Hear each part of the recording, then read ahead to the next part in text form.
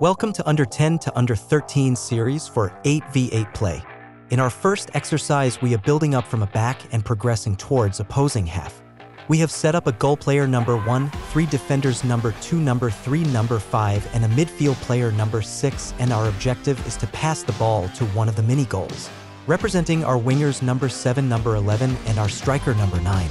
The opposing team is disturbing our build-up with 2 players, a striker number 9 and a midfield player number 10.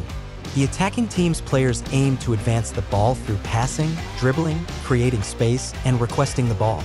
All this aim to be done with high quality, precision, and correct position, moment, direction, and speed. In case the attacking team fails to deliver a pass towards the mini goal or loses possession, the defending team has a chance to transition and launch a counterattack to score. If you want to overload your attacking team, reduce the space in which they operate. This will put additional pressure on them, forcing them to execute next attacking football action even faster. What did you think of today's training exercise? Let us know in the comments below. And kindly share the video with others by pressing the like button.